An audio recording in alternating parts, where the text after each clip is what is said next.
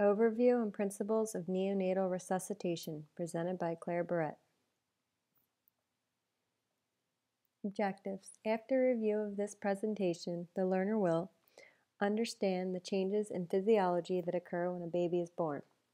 Identify the sequence of steps to follow during resuscitation. Recognize the risk factors which help predict which babies will require resuscitation. Identify the equipment and personnel needed to resuscitate a newborn.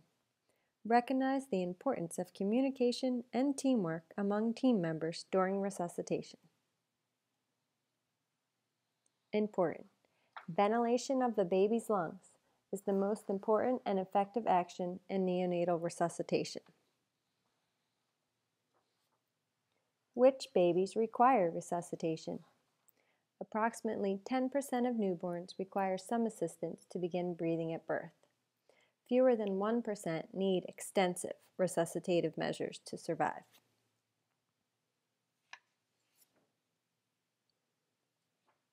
Every birth should be attended by someone trained in initiating neonatal resuscitation. Additional personnel is needed when full resuscitation is required. Here we have an overview of the pyramid of resuscitative measures. At the top you will see what is always needed by every newborn. We assess the baby's risk for resuscitation. We provide warmth. We position and clear the airway if necessary, and we always dry and stimulate. These three are needed less frequently. We give supplemental oxygen as required, assist ventilation with positive pressure, and intubation. And rarely needed are chest compressions and medications. The ABCs of resuscitation. Airway. Ensure the airway is open and clear. Breathing. Be sure there is breathing, whether spontaneous or assisted. Stimulate the baby to breathe. Circulation. Make certain there is adequate circulation of the oxygenated blood. How does a baby receive oxygen before birth? Before birth, when the baby is still in utero, all oxygen the fetus uses crosses the placental membrane from the mother's blood to the baby's blood. Only a very small amount of fetal blood is passing through the fetal lungs. The fetal lungs are expanded in utero, but the alveoli are filled with fluid rather than air. The arterioles that are perfusing the lungs are constricted in part due to the low PO2 in the fetus. In fetal circulation, before birth, most of that blood from the right side of the heart is unable to enter the lungs due to the increased resistance to flow in the constricted blood vessels of those lungs. Most of the blood takes the lower resistant path and passes through the ductus arteriosus into the aorta. Now, what happens when the baby takes their first breath? Fluid in the alveoli is absorbed into the pulmonary lymphatics and it's replaced by air.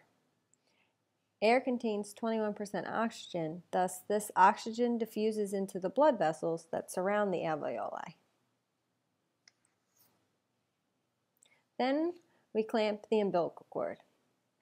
The umbilical arteries constrict, and then the umbilical arteries and vein are closed when the cord is clamped.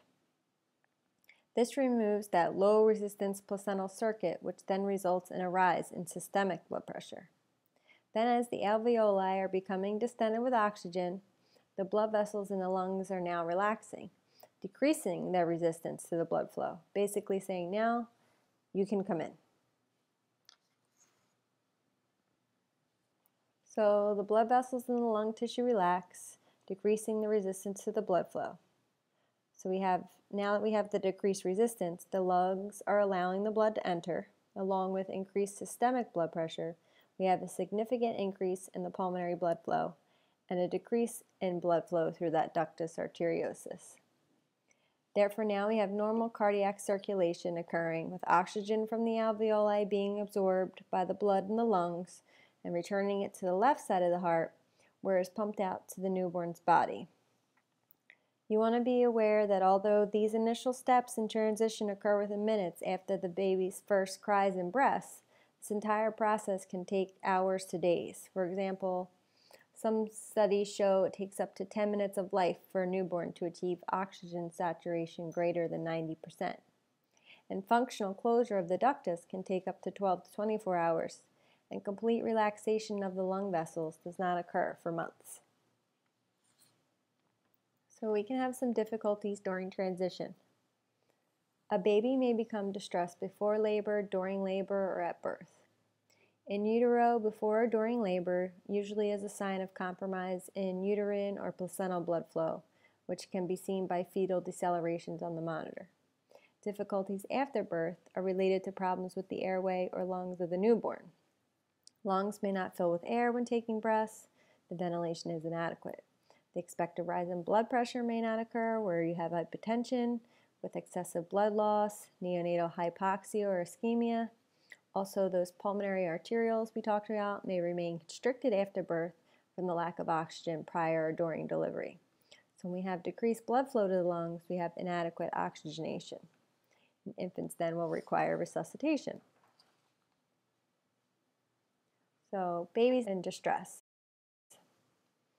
Depression of respiratory drive, poor muscle tone, bradycardia, tachypnea, persistent cyanosis, and hypotension. Here we have a video. It's a baby being born. He has poor respiratory drive, poor muscle tone, and cyanotic.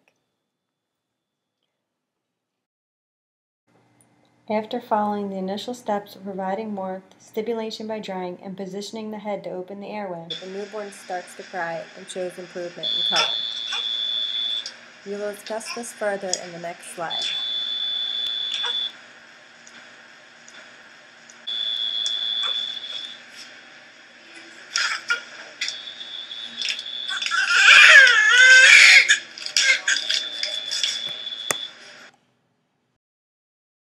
Steps in neonatal resuscitation. We have the initial assessment. Was the baby born at term? Is the baby breathing or crying? Does the baby have good tone? Yes, the infant stays with the mother. No, continue to the next step in resuscitation.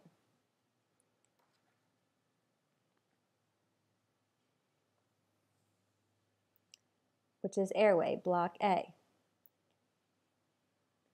You want to provide warmth by covering the baby with a towel, placing skin to skin with mother. If the answer to any of those three previous questions was no, you want to place the infant on a warmer for further resuscitation. Position the head to open the airway. Clear the airway as necessary, which may require suctioning. You want to dry, stimulate the baby to breathe, and reposition the head to maintain an open airway. You should be evaluating the newborn during and following these interventions. You should take no more than 30 seconds to complete. Evaluate the respirations and the heart rate at the same time. If the infant is not breathing, apneic, or has a heart rate less than 100, you will proceed to positive pressure ventilation, which is the left side of block B on the algorithm. If the baby has a heart rate above 100, but still showing signs of compromise with labored respirations, persistent cyanosis, you would consider continuous positive airway pressure, CPAP, which is the right side of block B.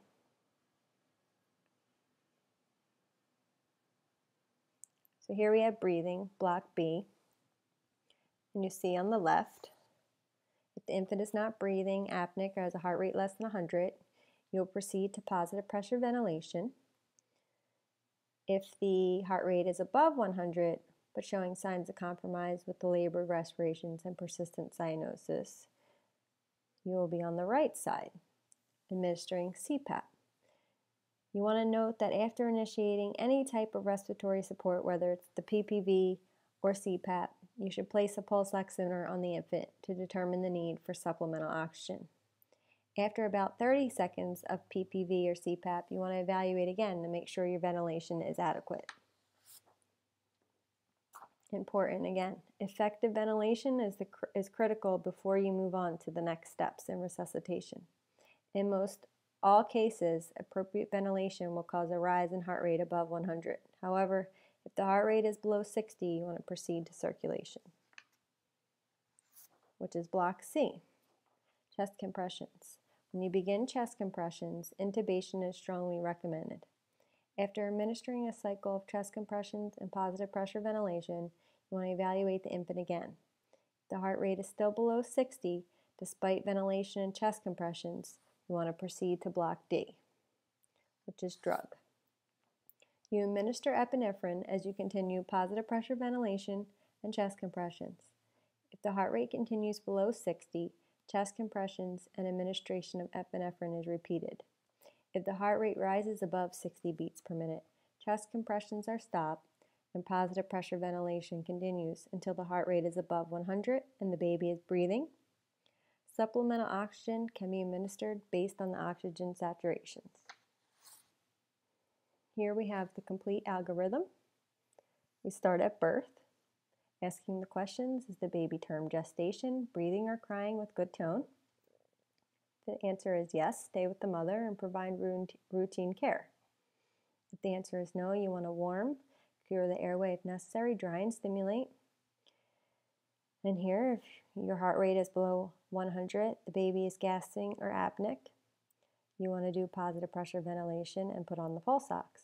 If the answer is no, but you still have labor breathing or persistent cyanosis, you would want to do CPAP and put on the pulse ox.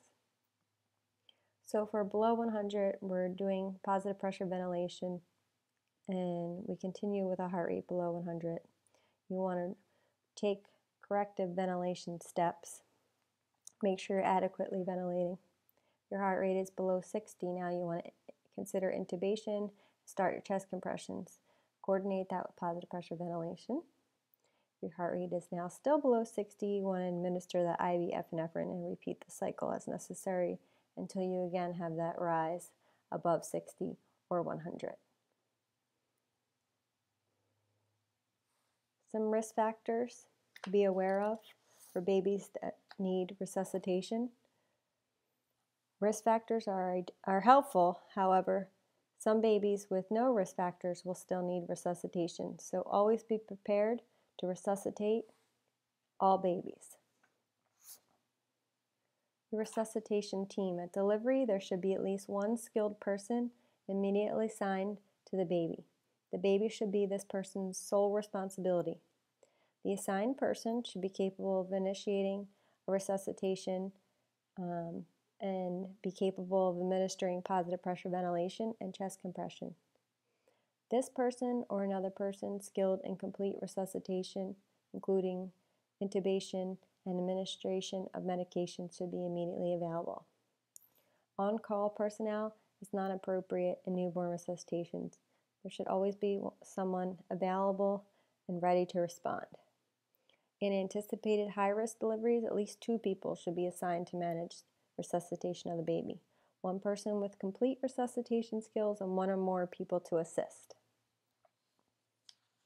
Teamwork, leadership, and communication are critical to neonatal resuscitation.